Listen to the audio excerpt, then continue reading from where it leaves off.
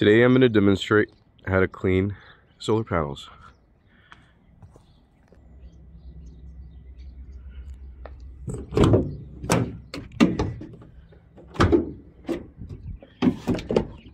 Okay, here's my system.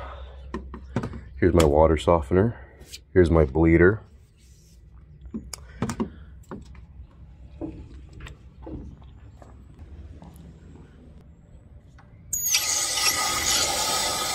You always want to bleed out the lines because there could be a chance where there's air stuck in between.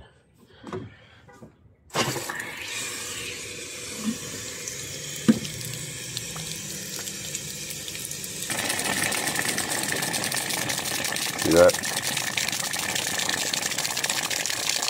You want a steady stream, and once you got that, shut it off.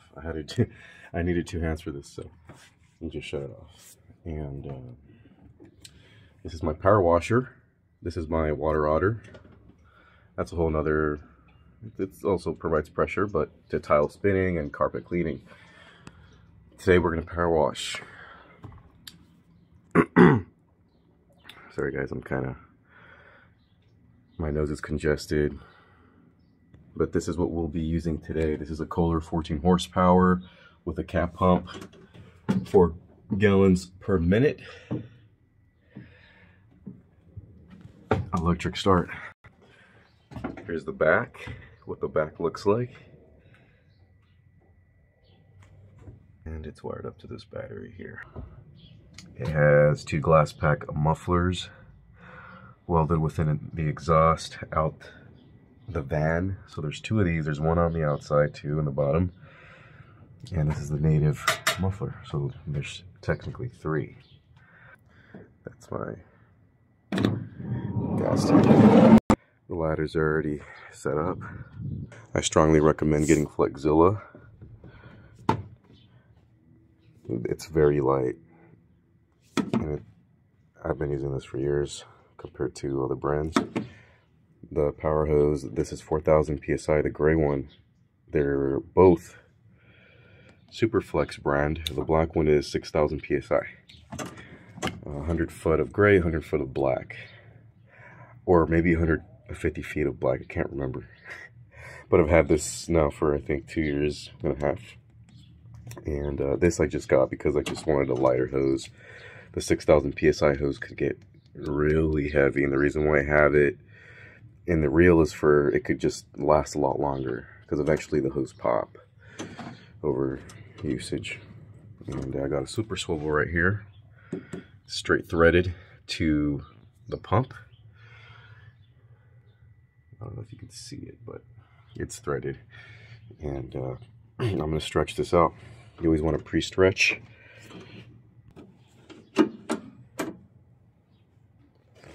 And this is how I recommend to do it. Out of all different styles of doing it, you always want to leave the tip right there. And then there comes a point where, it's kind of hard doing this with one hand. There comes a point where, you know, you can eyeball how much hose stretch you need for each job.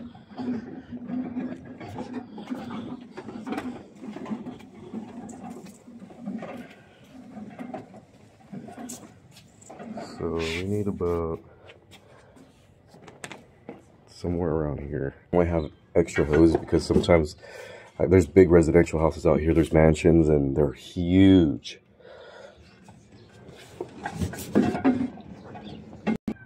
Now that the hose is pre-stretched, let's get it started and fire it up.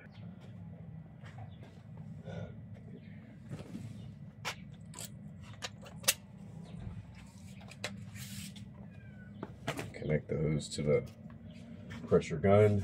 You then transfer the water to the power washer. You hold the trigger. Try to throttle up to about 15% on, around there, 20.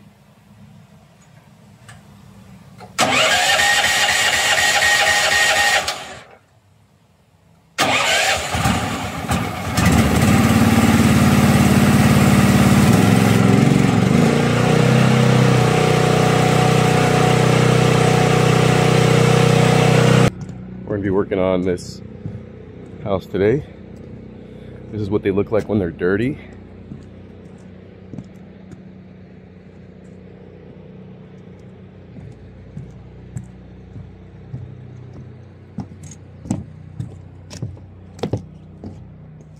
This is a system killer right here. You see that? You want to be able to see the cells inside.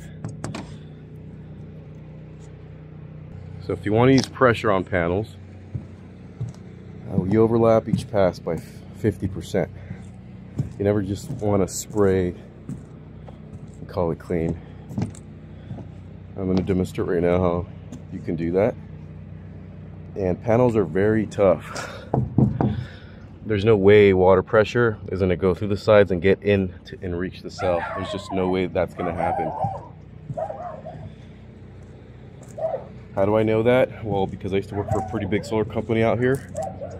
And I brought home several different solar panel brands. And I experimented with them. And I have a grinder, and I tried making little cell phone chargers, and you know, I just experiment with a lot of different possibilities with solar cells, and they were all the same. They all had an epoxy of some type in between both glass, bottom and top. It's really tough. It's really tough. There's no way anything's gonna get in there at all. Dust does also accumulate beneath the frames.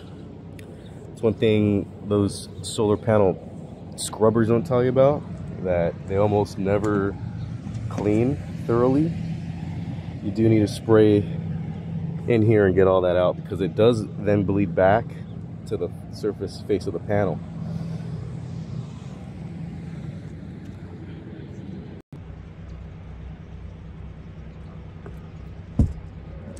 There we go.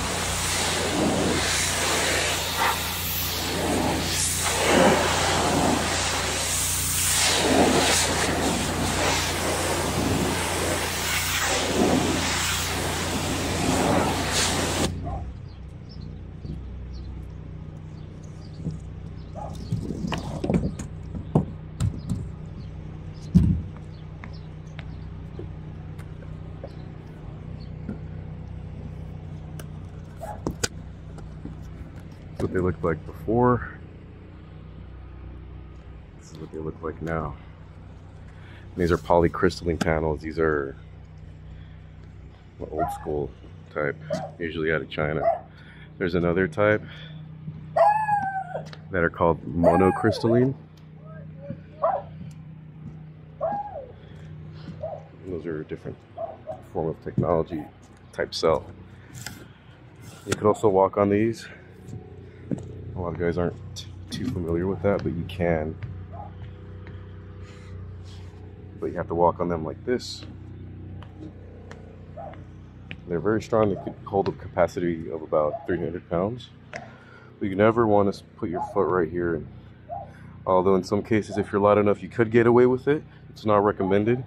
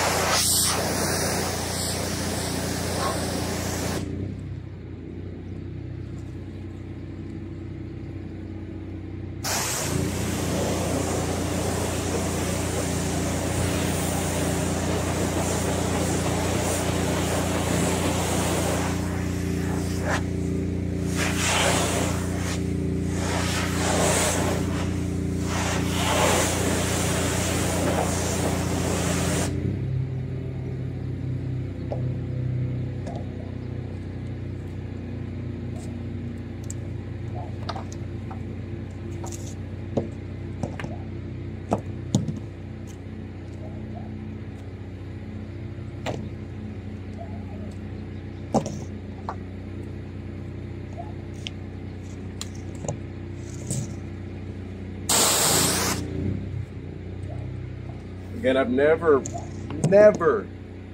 broken a panel with pressure. Don't believe all the lies here on the internet. I used to work with a company out here. They're a very famous company that's a SunPower dealer. And they're still power washing panels also. Not once have we got feedback that because we clean their panels quarterly, well, back when I used to work for them, we would clean their panels quarterly. That's 4 times a year. Never damaged one panel. It's impossible. It's like a laser beam hitting glass. It just bounces back the other way. You could get as close to point blank. You're not going to burst a hole through the panel. It's not going to go into the cells. It's not going to void your panel's warranty. Don't listen to all that bullshit. It's lies. I've never came across that problem myself for my own company. And if I do come across that problem, that's why I'm insured and bonded. I know how to replace a panel. I could do it, no problem. But in my experience, after all those years, not one panel has been damaged. And that's the truth. And you're watching how fast it could be done with pressure. Again, it's only soft water, no chemicals, and it's very fun.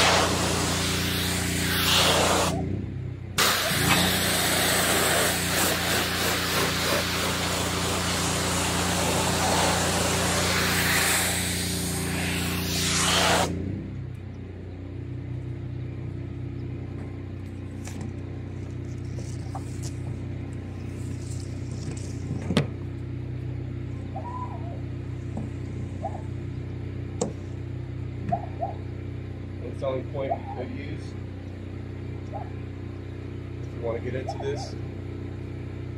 Find debris underneath the panels. Tell them that when you're on the roof, you're moving the debris around the panel and underneath the panel to prevent fire hazard, because there is wiring under there. It's live. And sometimes also these end clamps and side clamps get loose over time. And sometimes they fall off and they're nowhere to be found. So you have to have something in the truck.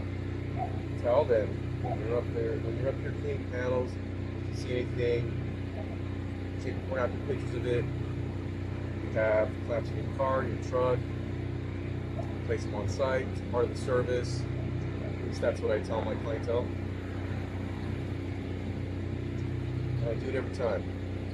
I look out for debris, I look to see if panels are loose, I crank them down, I take before and after pictures every time. I take close-ups, I take a wide-angle picture before and after. I take a close-up before and after. Depending on how many panels there is or groups, is depending on how many pictures they're going to get. Sometimes it can be 10 pictures, 20 pictures, 8 pictures, depending on how many solar panel arrays they could have. A solar panel array is a group of panels, and in this case there's several. When they're all together, that's an array. And if you guys are wondering how much can one make from solar panel cleaning, I charge people out here in California $6 per panel. Now, take into consideration that it is dangerous and it also involves heights and water. So put that into being, a factor. Don't lowball yourself to $2 a panel, $1.50 a panel. Don't ever do that. I started at $2.50 a panel. I used to be a salesman for other solar companies. I used to be an installer for several other companies. And I also used to be a maintenance tech for a couple of companies. And put all that together, I broke off and did my own thing. And there's people out in Bakersfield charging $7 a panel, $6 a panel. If you have 40 panels plus 6 is what? About $240, more or less. And you're done almost every time within 30 minutes, 35 minutes. Never surpass an hour. It never takes that long. Sometimes you could be finished within 25 minutes entirely. I'm not bluffing. I'm gonna make more videos and you're gonna see. And that's all there is to it. I also provide Critiguard and bird spikes. I do put bird spikes around chimneys, and I do power wash before I apply it with Gorilla caulking, stainless steel spikes. I do Critiguard. So what that is I put galvanized steel mesh barrier. I pretty much cage around the edges of the panel entirely, preventing birds from getting underneath the system, and that locks them out. You don't want them underneath your wires. There's pounds of feces that can accumulate over time, then fall into your backyard or whichever way your roof is tilting downward. All that feces will fall down. I do sanitize. I will make some videos in the future if I get a pigeon job. We call it pigeon proofing.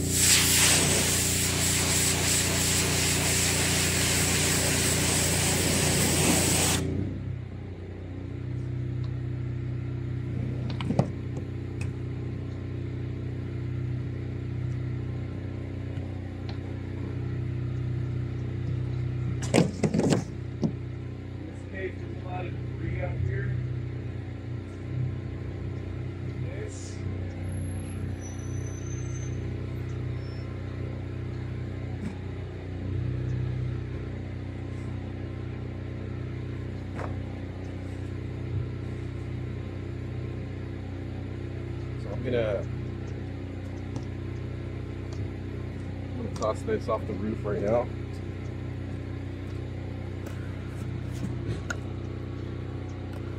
That's a sample, you guys. That's how you do it. The ones back here are already dry. Let me show you what they look like. Boost your performance up to 15-25% increase in production because the dust accumulation does behave as interference. And when they're clean, they're just full power stock.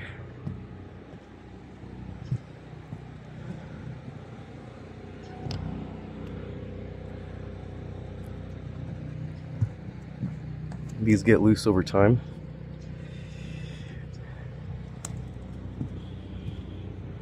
You could get them at solar panel supply stores. This is what I'm talking about right here. You can take before and after pictures of that also. What I do is I take the pictures in high resolution in 4K, upload them to OneDrive in full quality, and then I extract and email it to them in the form of a link, sometimes an item. It looks like in the email. I email them before and after pictures and invoice stating paid. I have them pay me before I leave. I also accept Zelle, Venmo, and credit cards. So if you guys are interested in solar panel cleaning, you can make money in it. There's a lot of money in it. And I think there's 48 panels here. I could be wrong. There's more or less around there. 48 times 6 is what? Do the math. I'm not finished yet. I have to take a little debris out. Call it a day. Sometimes I check the downspouts. This house doesn't really have downspouts. They have these. And yeah, Solar Instinct, that's me, out of California. Been doing it for a couple years now. If you have any questions, let me know. What else am I missing here? Well, as the videos come, you're gonna find out more little tips and tricks. There's only so much I could squeeze into one video. Now, when you're done with the job and it's time to bring the hose down, this is what you do for safety precaution. I like to, what I call it, perform a little warning spray in case there's people along the radius or around the area walking around.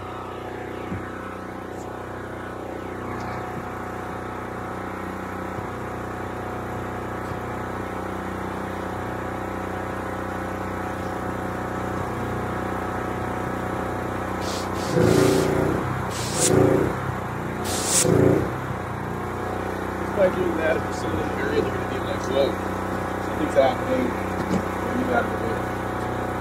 You do not want to drop a braided hose on a person. It can be kind of lethal.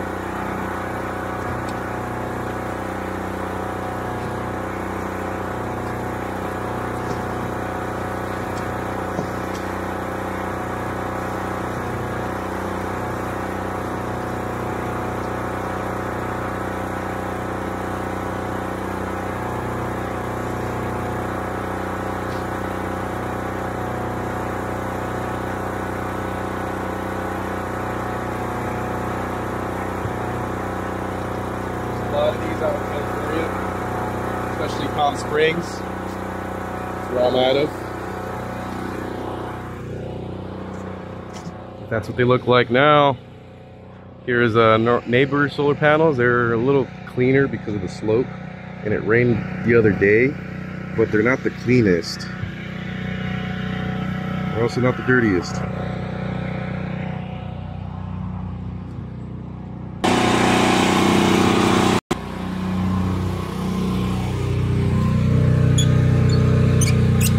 Turn the water off.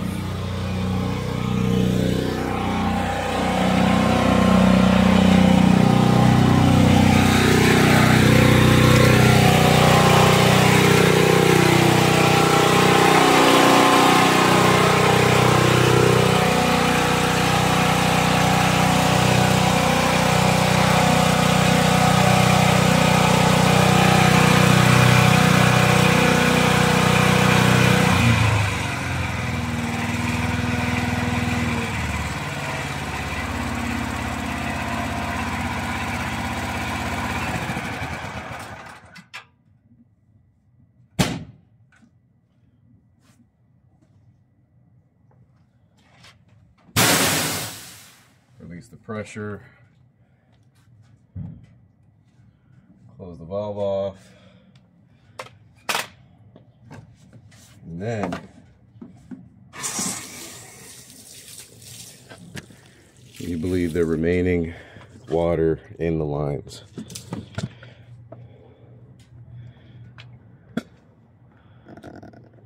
Now the rest is pretty much just reel up to a hose stretch.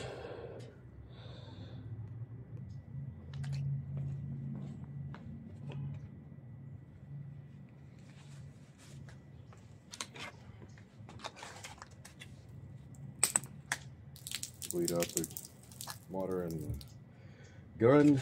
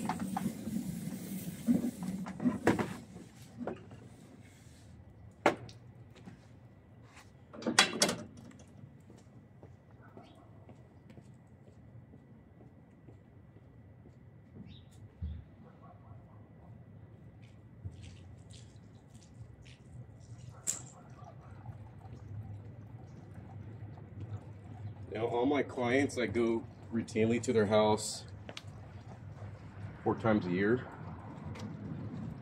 and I have about 500 or more, a little bit more. It's this fast every time, no matter how many panels they have. You guys should get into it, especially if you live in a deserty area where it does not rain too much.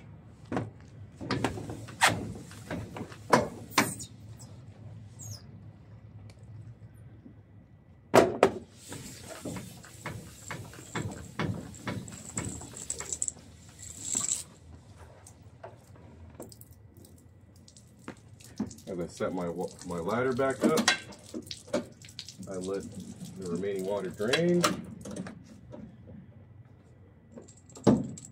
Drains pretty fast. You're wondering what kind of reel this is. It's an Elay reel. Always remember to shut all the valves off. That's all there is to it, guys. The only thing that has to be done now is put the ladder on the roof rack, knock on the door and tell them everything's done. You got the pictures ready to be emailed. And like I said, I use my invoicing through Microsoft. It's all custom formulated and preset. I did it all myself. I don't use any other form of programs like QuickBooks or anything like that. This system works great for me. I've been doing it for quite a long time. So if you guys have any questions, let me know. Hope you guys enjoyed. I'm going to be making more videos now that it's a lot colder. I wasn't able to make videos. I was starting to make some last winter, but on Instagram.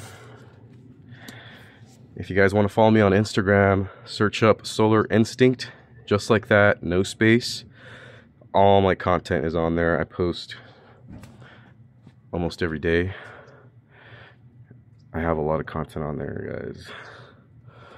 So feel free to follow me on there if you wish to do so. Hope you guys enjoyed. My name is Nathan. Over and out. Hope you guys have a great rest of the week.